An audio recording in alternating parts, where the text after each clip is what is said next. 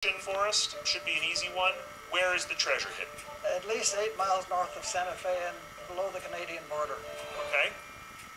Still got a lot of ground there to cover. Can you tell me why you chose the place that you chose? It's a place that I've visited a few times. I have fond memories of that place. Do you know how much the treasure's worth? No, I don't. But there are 20.2 pounds of gold in the treasure chest. There are 200 some odd rubies. There are 2 Ceylon sapphires. There are 8 emeralds. There are lots of diamonds. Forrest admits that the treasure's hefty weight forced him to take 2 trips from his vehicle to the hiding spot. What was your intention? I had a number of reasons for doing it, but primary was to get people out in the sunshine again, to smell the pine needles in the mountains. To find Fenn's treasure, you've got to decipher Fenn's poem, which supposedly points straight to the prize. Is this something you think that anybody could find? Well, anybody that's physically able to get out in the mountains and walk through the countryside, sure, but you have to start at the first clue. That starts the great adventure.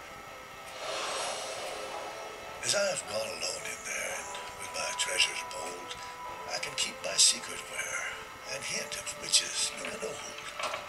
Begin it where warm waters halt, and take it to the canyon down. Not far, but too far to walk. Put in below the home of Brown. From there it's no place for the meek. The end is ever drawing nigh. There'll be no paddle up your creek, just heavy loads and water high. If you've been wise and found the blaze, look quickly down your quest to cease. But tarry scant with marvel gaze. Just take the chest and go in peace. So hear me all and listen good.